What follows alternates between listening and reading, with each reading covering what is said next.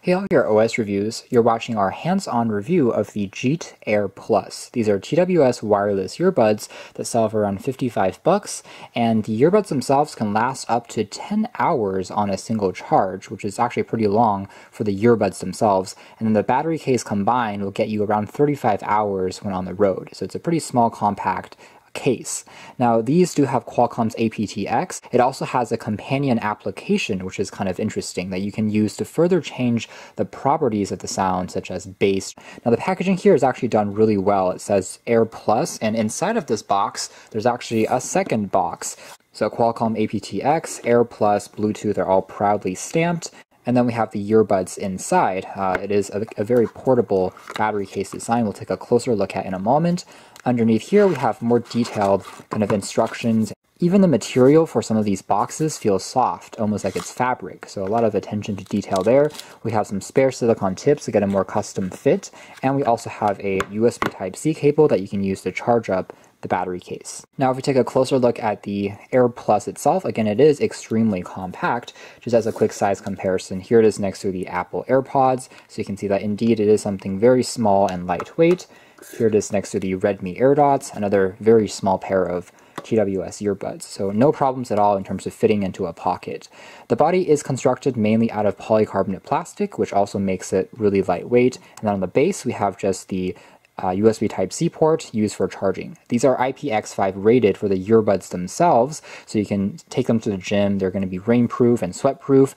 And then the very top of the battery case also has an interesting kind of prism-like pattern, which kind of hints at what the earbuds themselves will look like. We can see that indeed the top of the earbuds also has that asymmetrical kind of prism-like pattern, which makes it look pretty sleek, similar to the top of the battery case door. So there is some subtle but interesting touches, and we can pop the earbuds out magnetically. It snaps into place with a satisfying click, and when it's in the case it will automatically begin charging. It does have very quick top-up speeds, where just a 15-minute charge can give you up to 3 hours of additional listening time. And again, up to 10 hours of listening for the earbuds themselves is extremely long. Now as a result, it does mean that the earbuds themselves are a little bit thicker than normal, since it has a larger battery inside of these. So for comparison, we have the Redmi AirDots, which you can see are definitely smaller and less thick, but they're still not too heavy because they are still made out of polycarbonate plastic, which makes them fairly lightweight.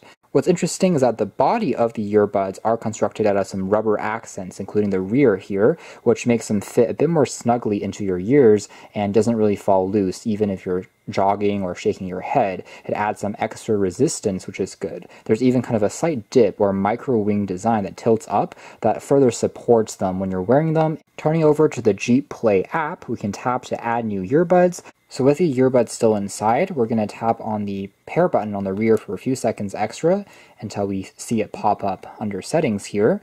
So the pairing process is actually really similar to Apple AirPods. Afterwards, we have the earbuds here. We can tap on them.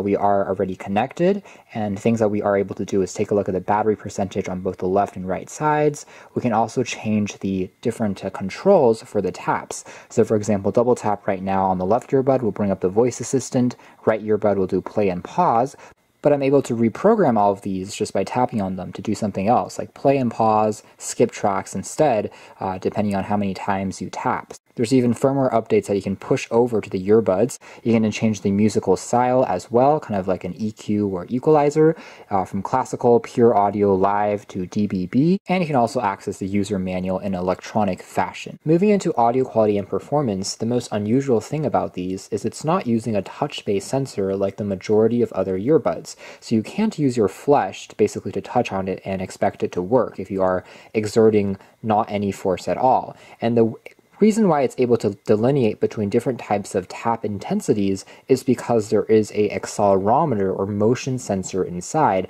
that physically detects motion or shake.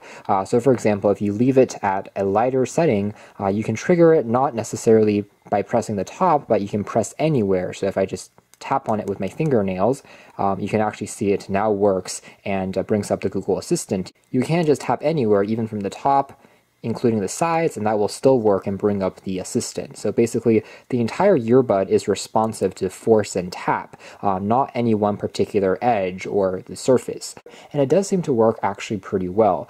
The cons is it still requires a bit more force, even at the lightest setting, compared to a real touch sensor. The other slight con right now is you aren't able to customize the taps to do things like control the volume. That's one feature I would like to really see added to this list, because you can control and customize it anyways. So being able to say raise the volume higher or lower would be a great addition to users that really value that functionality. So perhaps in a future software update, they can simply add that under the list, and that would be really nice to see. Drivers themselves are well balanced, and there's actually plenty of bass if you're listening to drum beats, especially if you go into the EQ settings and change it to the DBB or kind of the dynamic bass setting.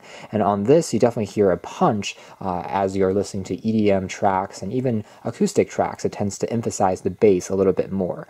My personal favorite audio setting is actually pure audio or live audio. These both emphasizes the vocals a little bit more and makes kind of the singer's voice a bit more present and forward. Qualcomm's AptX does ensure fairly low latency, so you are able to play and pause the track, and the video and audio are synced together quite well. The only con would be it's not the most clean sounding earbuds in the world. So if you listen really closely, you can still hear a faint hiss or hum in the background sometimes. So a little bit of digital noise. It's not completely free from any distortion, which again, for the relatively inexpensive price is still fine. It's similar to other wireless earbuds, I'd say, but again, not necessarily the most cleanest in the world.